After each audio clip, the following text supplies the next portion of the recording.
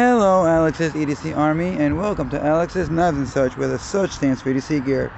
I have just finished with the urgent care, where they checked my back from my trip on the stairs upward Saturday.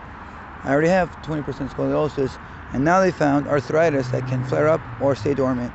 But I'm doing a quick EDC Pocket, what's in my EDC Pocket check before I go to Walmart to get my prescriptions and shop around a little bit. I have the Alien Knives,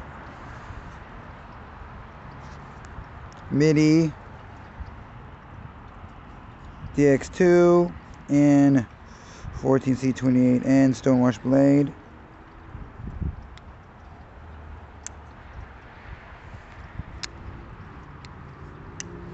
Then I have the full-size artisan cutlery proponent, all blacked out, that I got from Amazon.com. It's in a Dirk Pinkerton design in D2. Can't focus too well, but I'm gonna clean it all up later.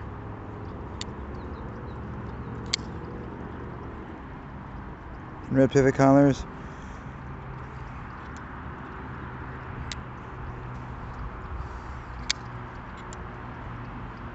Nice blade, nice everything, and it's I don't have the pin with me for the fixed blade because I didn't plan on that, but next time I'll have it in my wallet for every time I need one. And I need to get a sheath for it because then I can fixed blade it fully. Then I have the I'm not going to turn this on, but it's the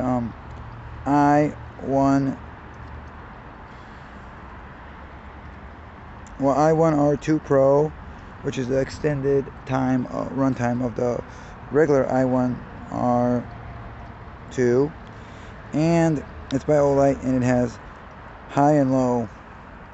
It's a really good light for fifth pocket carry and minimalist carry, and it was available for Christmas time in December as the dark red color for that season. So great light, great everything, and great EDC. Like, comment, share, subscribe, even dislike. Have a great day, be safe. Subscribe to my channel for more to come, and let me know what your EDC is in the comment section below or video response.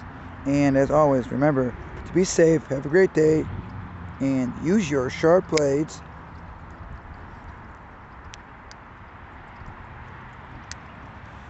Bye.